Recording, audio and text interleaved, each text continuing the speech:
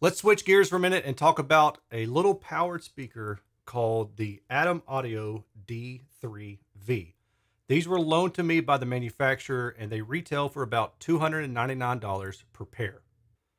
This is an itty bitty little desktop speaker, not meant for high output and not necessarily meant for far field listening, but at maybe about a meter away or so, this thing is pretty awesome. It gets down to about 50 Hertz without issue, but once it gets down to 50 Hertz, then it goes and just falls off like a brick. So if you want low frequency bass, you're going to need to complement this with a subwoofer.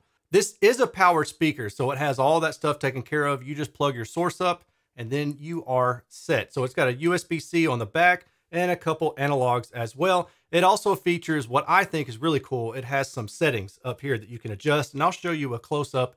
If you look on the back, you can see some options on how to set the speaker up. You've got your position, desk, and room settings here.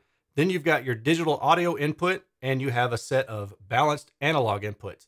And on the back of the speaker, there's a little cable that runs from your main speaker to the secondary speaker. So you don't have to have two power plug outlets. You just need the one. My overall impression of the speaker is a fantastic desktop speaker. And the different settings that you can play around with to get the overall sound the way you need it to be, maybe depending on the room, maybe depending on where you place it, like on a desk or near a wall. Those are great features to have. For $299 per pair, it's going to be really hard to find anything that's better. And for goodness sakes, if you're looking for a desktop speaker on a budget, please do not buy those cheap $100 ones, because most of them are garbage, especially if they're compact. Save up a little bit of extra money and either buy this, or you can buy something like the Kali LP-UNF that I'll be talking about in a little bit as well for comparison purposes. On the front, you'll see the woofer, and then you'll see the tweeter up here, but on the sides are little passive radiators. Now that allows you to get a little bit more bass extension out of this speaker. This speaker is nominally flat, which means that when it's pointed directly at you in an anechoic chamber, it's going to be completely flat. If you set it on a desk, if you set it near a wall, if you put it in a corner, if you put it on a stand, etc., that's what these guys on the back are meant for. So you can tweak the sound to be better suited for your particular environment. In my case, I had these on stands behind my monitors, high enough to where they're not shooting directly into my monitors. And I've used them for mixing a couple videos so far, and I really like them. Like I said, they are not necessarily meant for far field listening. So if you're more than maybe a meter or so away, just be mindful that you're going to reach the limits of this speaker. It's got a built-in limiter that's going to chop off the lower frequency content and actually the mid-range content as well, which we will see in the data shortly. Now, speaking of the data, before I get into that, what I want to do is play you a sound clip of this speaker overlaid on top of some pink noise. So we're going to start this off with playing some pink noise, the original pink noise, full band, 20 Hertz to 20 kilohertz. Then we're going to take the impulse response acquired from the anechoic measurements of the speaker. We're going to convolve that into the pink noise, and you're going to be able to tell what difference this speaker makes to the original signal. And you'll probably notice that it's going to be very hard to tell other than just like the lower bass, which is a given. So with that said, let's go ahead and kick that off.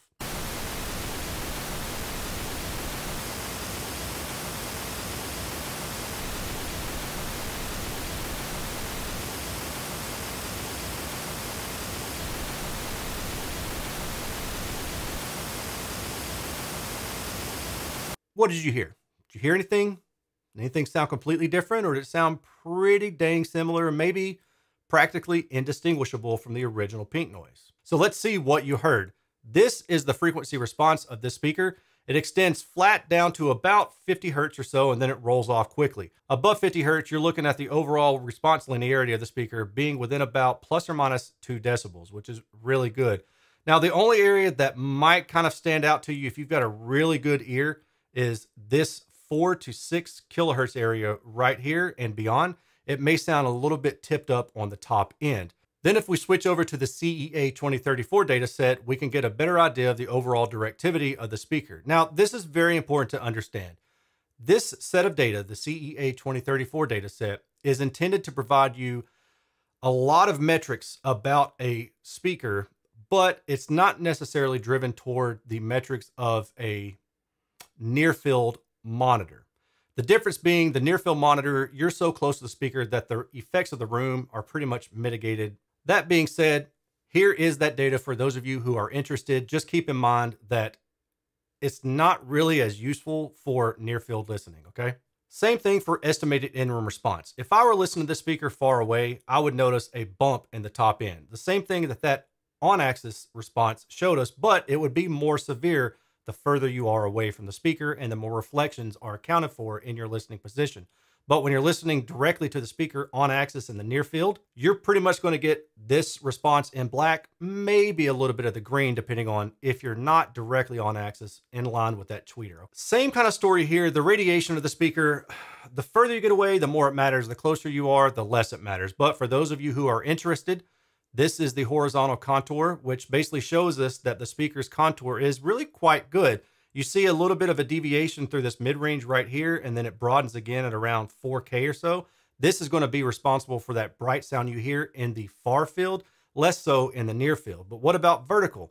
Now, this one to me is really important to understand because even if you're listening in the near field, you need to know where to put your ears at, okay? So when you're listening in the near field, it's more of a consequence if you're above or below the reference axis. The reference axis in this particular case, at least according to the data, is directly at the tweeter. If you go below or above this tweeter line too much and start entering these areas where you're outside of the dark red, you're going to hear less of the originally intended sound. What about output capability? Normally I don't show this graphic, which is 76 decibels harmonic distortion, but given that this speaker isn't intended to go crazy loud or listened to from far away, this is helpful, I think, to kind of show you the overall trend as you go from low level to louder level. So then if we step into 86 decibels, we can see a pretty big increase in distortion in the bass region. And then if we go to 96 decibels, it's ramped up significantly. If we look at the multi-tone distortion, we pretty much know that this green line represents 96 decibels, and we're stepping from 70, 78, and then 86 decibels. So according to the data, your best bet is to stay somewhere between 78 and 86 decibels to keep the distortion low. This is for one speaker. So if you add another speaker, that's going to add you 6 decibels for that almost sounded like a pirate. Goodness. When you add another speaker, you get the actual speaker surface area, but then you also double the power. So that's 3 decibels plus 3 decibels, and that's 6 decibels total. If you use a subwoofer and cross this dead at 80 hertz, it doesn't really change the distortion that much. And then if I look at long-term compression where I run 30 seconds worth of essentially pink noise into the speaker, we can see that I'm losing about 7 decibels. So this goes up to here about 7 decibels.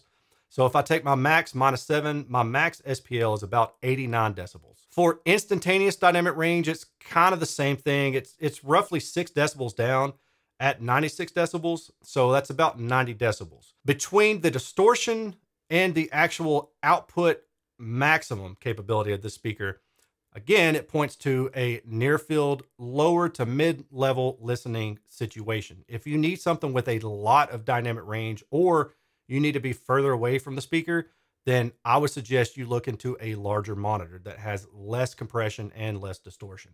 The obvious question is, how does this ADAM Audio compare to the Kali LP-UNF? They're both $299, but the Kali is a good bit larger, as you can see in this photo. There's a few other pretty strong differences. So for one, we're going to look at just the on-axis response. The Kali is in red, the ADAM is in blue. You'll notice the Kali has a bit more of a bass bump by about 2 to 3 decibels. That gives a little bit more punchy bass. However, it also means it's less linear through that region than the ADAM. The ADAM shows overall a little bit better linearity. In terms of distortion, if I just take the mid output volume of 86 decibels and we look at the ADAM Audio and then switch over to the Kali, we can see that the Kali's bass distortion is much less, but the ADAM's is better in the mid-range. And when I look at my compression results, the overall SPL capability between these two speakers is about 2 decibels or so. And it kind of depends on, are you talking about maximum long-term or are you talking about maximum instantaneous? But roughly, the Kali gets to about 2 decibels higher than the ADAM does.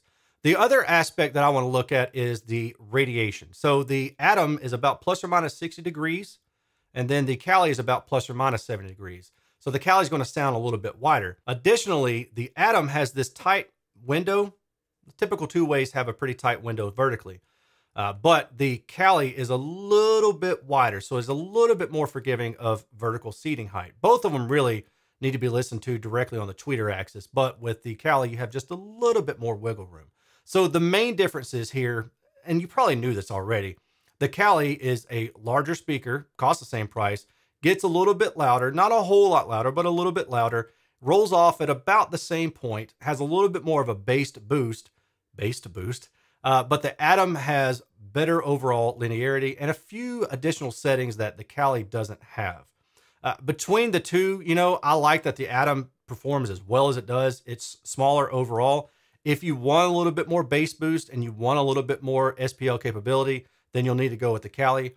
But the ADAM is certainly no slouch, and I have no problem recommending this particular speaker. In fact, if I didn't already have these Calis, I would probably buy the ADAMs just because they're smaller and they take up less desk space. So with that said, I want to thank Adam for sending this particular speaker out. And if you have any questions, comments, or concerns, leave them in the comments section below. If you'd like to support what I'm doing here, please join me at patreon.com/Erin's Audio Corner, where you get some behind the scenes information. You get to vote for speakers that I'm reviewing. We get to talk, we can message, you can ask me consulting type questions, etc. Alternatively, if you'd like to help out without spending a dime more, just think of me next time you're going to go buy something from Amazon, Crutchfield, Best Buy, Target, Walmart, Newegg, etc., etc. I have all sorts of generic affiliate links in my description below. You just click on one of those links and you go buy whatever it is you need to buy. I earn a small commission off of that, and that allows me to keep doing what I'm doing here. This is not my day job, but extra money on the side is always nice because I can go get something a little bit nicer than, well, I can get Chick-fil-A for supper instead of just eating cereal. So that's cool, right? Maybe not as healthy. I don't know. You guys let me know. All right. I'll talk to y'all later. Take care. Peace.